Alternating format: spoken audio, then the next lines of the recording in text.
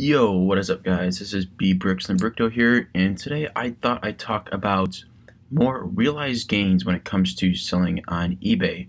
So when you think about it, there are a lot of fees associated with selling, like on eBay. If you guys are investing in things like that, you're gonna have your selling fees. In addition, you're gonna have to ship out the box. Now, even if you make the buyer pay shipping, that's going to factor into the price you can sell it for. So for the purposes of this video, I want to pretend like we're basically going to be offering free shipping, so we need to factor in how much it's going to cost to ship each of these sets. Now, I think this is a big issue when people talk about any sort of collectible, is they don't really factor in the liquidity of it. You're going to have a lot of fees associated with it, and it's going to eat into your profit.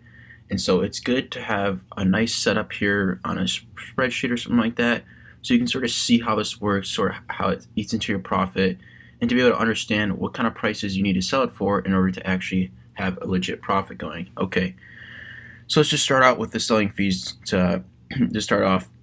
Now on eBay, if you're selling Lego, you're going to be paying 12.35% in selling fees, unless you are doing some sort of subscription on eBay as a store. I would not recommend that unless you're obviously doing a lot of volume. So for us, we're not doing that or anything. So our fees are going to be 12.35%. I think the 2.35, I think 2.35 goes to PayPal and 10 goes to eBay. Either way, it ends up coming to be about 12.35%. So if we look at the spreadsheet here, I've basically taken the fair value of each of the sets we're holding on to right now. And this was on October 4th. Took the fair value, pretty conservative estimates based on sold listings on eBay.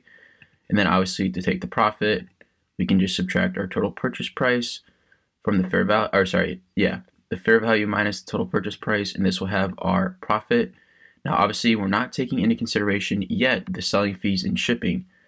So I go through each of these sets. The only sets I did not include are the ones we just picked up, as they're not retired yet. They're not going to be able to be sold anytime soon. So we go over here, and our total fair value for all of these sets we're holding on to is located here, $12.93. Our profit, I say profit sort of in quotes here because we haven't taken in fees and shipping. Our profit would be about $7.33. Now that seems really good, especially we know when we look over here, we see total invested. That would be crazy, right? Over 100% ROI. But let's get into the fees now. Obviously, we can take the total fair value, which is what we're selling all these for, our total sales, times, I did 12.9 here. I was kind of confused if it was 12.9 or 12.35. It might have changed in the recent times to 12.35. Either way, this is sort of this is what we're stuck with here in fees. $166.80 is what it's going to be about if we sold all of our items for this price. In addition, we have shipping. Shipping is a little bit harder to calculate here. Obviously, it's going to depend on how big the set is.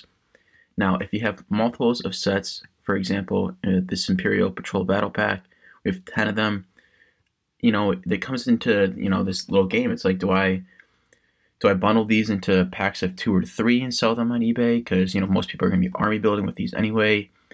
Maybe that's the best idea for shipping. It'll be easier on my end, and I'll probably get, similar prices or the same price and the same profit. So those are things that to consider as well. Are you going to be grouping these items and shipping them together? Or are you going to be selling each of these, say, battle packs alone? So for shipping, I basically took our total quantity here, right, which is 31 units. 31 units we're looking to sell, and I multiplied it times 10. I think $10 to ship is a fairly decent estimate.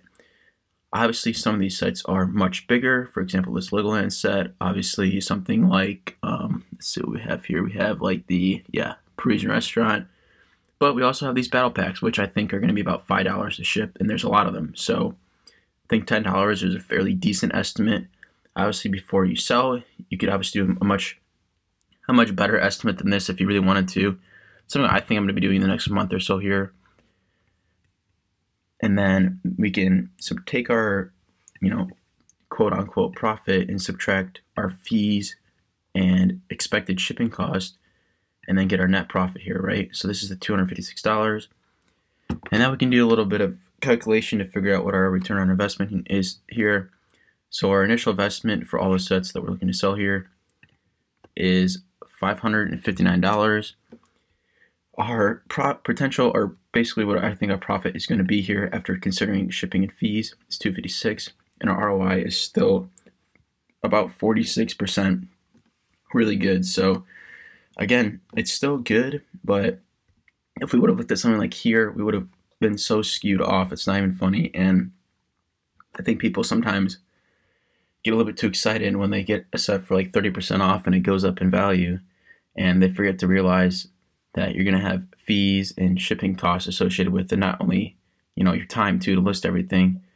And you guys have to really pay attention to this if you're going to be trying to hold on to these sets long term, and understand how shipping and selling fees sort of affect your bottom line. And I would recommend just putting a spreadsheet together like this. If I were you, maybe every 6 months to a year to sort of check in on the prices going for on eBay, and sort of see how that affects your bottom line. And once you hit a return that you're comfortable with, maybe 50%, you can go ahead and maybe sort of turn over some of that inventory, liquidate some of it, and put it into new sets. So anyway, guys, that's sort of the strategy I'm going for here, and this is some of the analysis I do in regards to eBay selling and shipping costs. If you guys want to hear more about maybe some of the ins and outs of selling on eBay or other sites like Mercari, I'd be happy to do a video on that as well. Just let me know. So this is eBay and Brick signing off.